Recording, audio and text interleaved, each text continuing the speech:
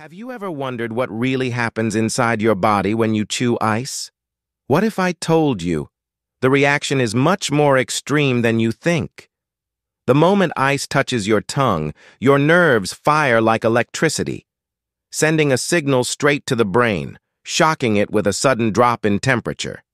Your throat tightens, blood vessels shrink, your heart slightly increases effort to maintain heat balance, all within milliseconds. When it reaches the stomach, your body goes into defense mode, warming the ice rapidly, burning energy, increasing digestion speed, and sometimes even causing stomach discomfort for sensitive people. But here's the part most people don't know. Chewing ice regularly can damage your teeth, stress the nerves, and even signal iron deficiency. Yes, your body may be asking for help, not cold. So the next time you bite into ice, remember what you're really triggering inside. If you want more videos showing what happens inside your body when you eat or drink anything, hit follow, like, and stay till the next shock. You're about to learn more than ever before.